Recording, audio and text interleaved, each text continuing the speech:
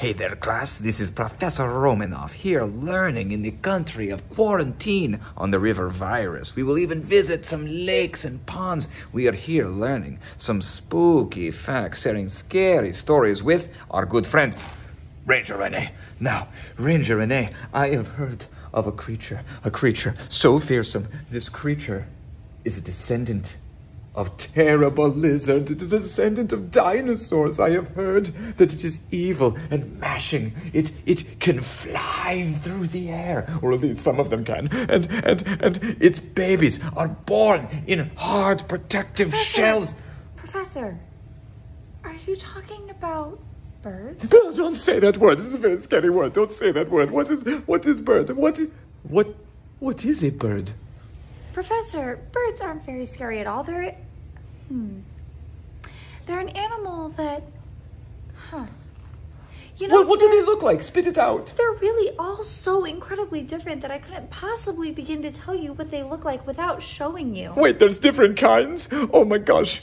Oh, so many different kinds. I'm just gonna have to show you. Okay, I will follow you. To keep me safe, I am scared. Let's go, Professor. Okay.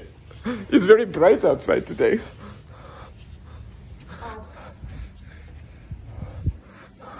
Oh, I'm so scared. Professor, I think I saw some birds over here earlier today. A bunch of different varieties that wouldn't normally gather all together are just hanging out. Let's go. Okay. We will travel to a scary place. I will cry and I'll see. Oh, what are you doing? Research here? I am. I was actually researching a whole bunch of different birds earlier today. Like I said, not where they would normally gather. Excellent. Now, take a look at all of these different birds that I have here. Each one is perfectly adapted for the life that it lives. For example, this macaw right here, they're typically found in the rainforests of the Amazon. They need really, really strong, sharp beaks in order to crack open nuts and eat the good stuff on the inside. When you say nuts, do you mean the minds of crazy Russian professors from University of Moscow? No. Oh. Not usually. Okay. Probably not. Probably? Maybe just don't go near macaws. Okay.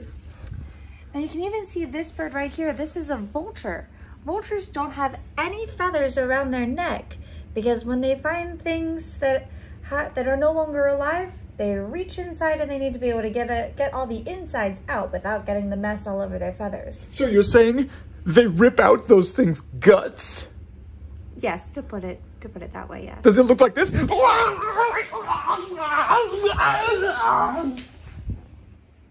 Yeah, exactly like that, yeah. Oh, okay, all right. What's the next bird? Now this bird is one that we might be a little more familiar with here in the Caribbean. That is a Caribbean flamingo.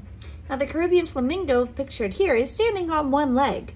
Now, maybe when you're standing around, you shift from one leg to the other without really thinking about it. You probably don't pull your leg all the way up like the flamingo does. But the flamingo, in order to conserve energy, stands on one leg at a time. It rests its other leg up underneath its feathers, and then when the first leg gets tired, boop, it switches. Ranger Rene, all of these birds are so different. I see many different colors, and this guy has a huge tail, and some have big, long legs. But they all have wings. Is that true? Yes, absolutely. So, if it has wings, like this creature that I have found here, it's a bird, right? Well, not exactly. What do you mean it has wings? Look at it. It sure does have wings, but there's a few different types of animals that have wings and aren't necessarily birds. This bat, for example, is a mammal. It has wings, but it's not a bird. It has fur instead of feathers. But I learned that birds or mammals have 4 limbs. I only count 2 feet. Where are his other... Oh. Okay, you've shown me so many ways that birds are different. Is there anything... Give me something consistency. I need to be able to spot them because I'm a little bit afraid of them. What do all birds do? All birds definitely lay eggs. Lay eggs? Eggs? Eggs. Eggs? Eggs. Just like normal eggs? Just Just eggs, yeah. Oh my gosh, I have some eggs. Let's go look at some eggs. Let's go. You have eggs? I have eggs. Let's go. How do you Let's have go. eggs, Well, I'm Professor? a crazy Russian professor from University of Moscow. I don't know why I have eggs. Do you just have eggs? Yes, I just have eggs yelling around. Are you just not trying to hatch birds? I thought you were terrified of birds. I am trying to hatch birds. As a matter of fact, here, take a look. I have the eggs, and look in the fridge. Those are pickled green beans, and we have some cabbage. And here we go. Where'd you go? Yes. Yes. Can you help me open, please? Oh. Thank you. Okay, Yes, eggs. Eggs. So I can count. How many birds will I get from these eggs? Well, none. What? But Well, I have eggs. you do. You said that all birds have eggs. Well, yes, but these particular eggs, they're not fertile. That means the bird that laid these eggs never encountered a male, so there's nothing inside them. Can I show you? But okay, okay, don't crack that, because if you crack it open, then I'm gonna be able to clean up a mess. Oh, no, Professor. I'm not going to crack it open. In fact, I'm going to borrow your headlamp for a moment. I have an idea. Light bulb. Well, you don't have much of anything going on inside of it, unfortunately. Well, that's been known for years. Now, if you look inside this egg, you can see that you just kind of see the same color all the way through. If this were an actual fertile egg, you would be able to see the yolk inside as a little bit darker, and you would even start to see some veining coming out from the yolk that would indicate that the egg was fertile and that a chick was beginning to develop. So does that mean that all the eggs that I buy in the store will not grow into birds? It sure does. Okay, so let me get this straight. We've learned that birds have feathers, but those feathers can come in many, many different colors. And we've learned that their beaks can be specifically adapted so that they can eat whatever they're eating, whether it's nuts or fruit or, bugs or whatever it is. But what about the eggs? And they grow eggs? They grow eggs too, yes? Yes, they do. Now, what kind of bird spit out those eggs? Professor, those eggs came from a chicken. A chicken? Like a chicken? Like a chicken. Like a chicken! Oh, it's a chicken! Wait, oh my gosh. This is awkward. Those are some broken eggs. Professor Romanov made breakfast this morning, and he made it with eggs. And this chicken is looking at... Did I kill that chicken's eggs? No, that was an infertile egg that you ate today. Oh, so nothing died when I ate it? No.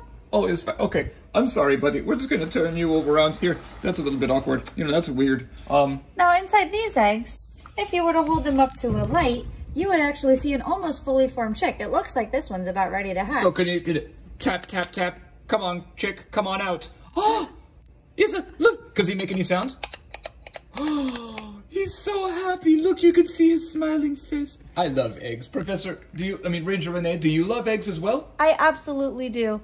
Now, especially ones with little birds inside. What other types of adaptations do birds have besides their beaks? Oh, birds have all different types of adaptations. Specifically, I can think of off the top of my head, their feet. Their feet? What kind of feet? Now, what kind of bird has weird feet? Oh, there's a whole bunch of weird feet out there in the bird world. For example, that macaw that we looked at, when they're first born, all of their toes face the same direction. But as they grow and get older, the two toes on the outside swing around so that they kind of bend around and face the other direction so they can easily grab onto tree limbs. Now, Ranger Renee, when I'm out walking in my park, I often see birds singing songs and holding onto tree branches. How do they do that? Perhaps if we look at this tree that's conveniently here. Oh, there's a bird! You could have never predicted that. There's a bird. Can you explain to me? Because I only see 3 feet here. How does that bird hold on? Well, not all birds have that zygodactyl foot like I was talking about with the macaw. Songbirds, like you might see attached to your bird feeder or way up high in on wires or in trees, they're going to have different feet that are just adapted to where they live. This songbird, for example, is going to be able to cling onto branches. So its feet are really just perfectly set up for that. What about birds that live near water? Can you show me one of those? Oh, they are fascinating. Professor, we can go and look in our very fancy backyard pond. Oh my gosh, I love backyard ponds. They're amazing. I heard of one student who is a daughter of one of the children or the teachers that I work with, Miss Villanon. I heard that they have a pond and that things grow out there and they found fish. Oh my gosh, the sun came out. Miss, I do not, but you said there was a pond and there's usually some water birds here. Huh, I don't know. I guess they have to, oh wait. here it is now. Oh, it's a duck! It's a ducky. Rubber ducky, you're the one. You make bad times so much fun. Thank goodness this duck flew in just in time. Ducks like this one, swans, geese, and their other cousins, have what's called webbed feet. Now their feet, if you were to look in between the toes, are actually attached on the very top. They have that webbing to make it a lot easier to swim through the water. If you've ever gone swimming and used things like fins on your feet, you've kind of experienced what having webbed feet might be like. So is that why the duck is swimming so fast and far away? So fast. Yes, that is a very, very fast duck. Now let me ask you a question. Can ducks swim backwards? That's an excellent question. Because it looks like from my hypothesis that duck is swimming fastwards. And is that wolf going to eat that duck? That would be super scary. Probably not. Oh my gosh. All right. Well, you know, we have tons of birds living in this environment. What about like a weird environment, like a cold one? Like we're in Florida. What about a cold bird? Oh, well, you know, we do actually have some cold birds that I've seen around here. Yeah, we can go check out those birds. Should we travel to a faraway land? Let's go. Oh my gosh, I'm so ready. Now, we will sing a song. We will travel to an ancient land, singing songs on the way. I don't know why I sing like Pocahontas today. Da da da da da da da da da da. Professor, you must be very quiet to see animals. Is not my skill set. Did our canoe sink? Our canoe sank. Oh, we don't need a canoe to go to this one. We used a canoe to go to the Arctic, but this time we're going to the Antarctic. The Antarctic? What is the... Wait. Arctic, Antarctic. What is the difference? Okay, Professor. So, the Arctic, you may be pretty familiar with because, you know, Santa Claus lives there. It's going to be the land of polar bears, walruses, and beluga whales. It's also on the very top of the planet. If I were holding the globe between my hands, my right hand up here, that would be the Arctic. The Antarctic is exactly the opposite. It's way down here in the southern hemisphere, the south pole of the Earth. And the really big difference is that the Arctic is an ocean, the Antarctic is a continent. You're not going to find any polar bears there. And in fact, literally translated, Arctic means bears and Antarctic is without bears. So if I see a polar bear at the South Pole, like, I should probably lay down because I'm probably hallucinating? Yeah, definitely. Okay, well, show me a bird from the Antarctic. I want to see it. Brrr, it's so cold. It's a cute little baby penguin. I want to touch it. Well, this little tiny penguin here is perfectly adapted to life where it lives. This little penguin has a thick layer of fat all the way around its body to help keep it warm. Even on its bottom? Even on its bottom. Oh my gosh. Now you can actually see some of those webbed feet, just like the duck that we saw outside. A penguin's feet are webbed too because they spend most of their time in the water. But not this little penguin. This little penguin still has fluffy, downy feathers. These feathers aren't waterproof yet, so mom and dad are still probably taking care of him or her. Now what do penguins eat? They eat fish. Fish? Fish. Are fish, they're another type of vertebrate, aren't they? They are. Okay, so if I were to look at the bird and I were to look at the fish, how would I tell the difference? Well, one of the biggest differences would be that, you know, fish are generally covered in scales and birds have feathers. Oh, okay. Like the fluffy feathers all over this. Oh my gosh, that bird! Did you hurt that bird? No, Is that bird gonna die? It's very wiggly. Oh my gosh, but what if that bird is injured? He's not injured. Look, he jumped right out of my hands. Oh my gosh. Good thing I caught him too. Penguins actually can't fly even though they have wings. What are you gonna name bird?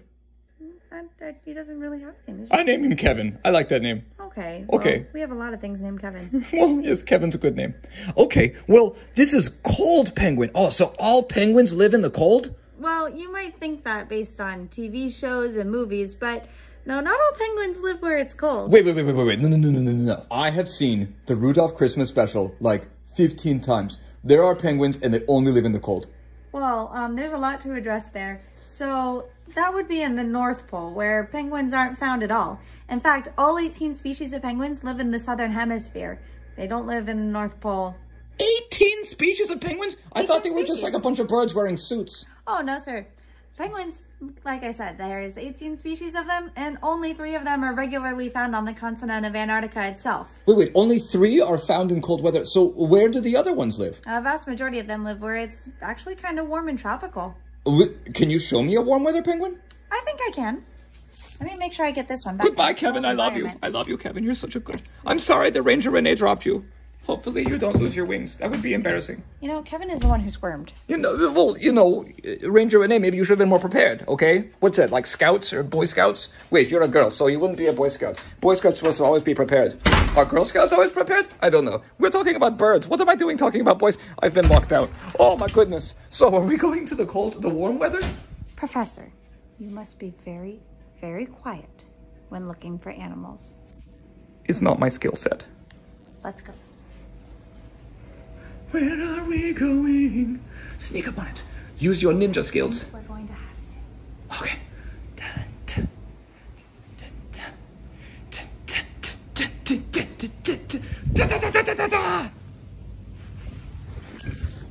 This penguin is one of our warm weather species. He has a little bow tie. Yes, he's very adorable. Excellent. See, this penguin is a Magellanic penguin. He lives around the southern tip of South America, around Chile and Argentina. And he actually kind of looks a lot like an African penguin, which, as you can guess... Wait. African penguins? There are penguins in Africa? Yes. They're not just named that because, like, random reasons? Oh, no, they live in Africa. But it's hot in Africa. It is. These penguins have different adaptations. See, around their eyes, they're actually missing a whole bunch of feathers. When they get really, really hot, that spot actually turns a little bit pink. Just like if you go running outside and it's really, really warm out, you'll notice that your cheeks get a little pink too. It's one of the ways that they ventilate heat. Penguins that live where it's really cold have all feathers all the way around their faces because they need to keep in as much heat as possible. I have learned so many things about birds. They do not seem to be scary at all. I learned that all birds lay eggs. That's how they are born. I learned that all birds have feathers. And, of course, they're a vertebrate, so all birds have a spine. So, let's review. Eggs, feathers, spine. Can you give me a wicked awesome high five for my students? Rock on!